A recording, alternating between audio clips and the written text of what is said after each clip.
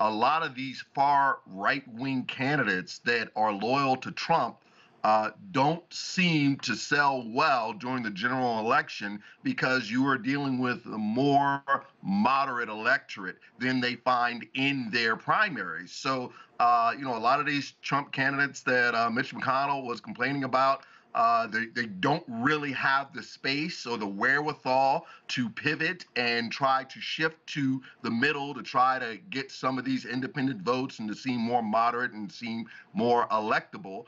And that's really hurting the Republican Party. I agree that with the Republican strategist that just spoke, that it looks like the Republicans will take the House, but I'm confident that the Democrats will maintain control of the Senate and even gain a couple of seats. And the many factors that will come into play here, extenuating circumstances like the Dobbs decision is really helping to energize the Democratic base. And while you have Trump out there that's always lurking in the background, trying to ensure that his candidates are going to push forward. And of course, we have Obama that's joined the national election trail just recently, and he's going to be in Georgia, Michigan, and Wisconsin. And let me tell you, Obama can always get those votes out. He is a Democratic heavy, and we like to see him out on the trail with our candidates.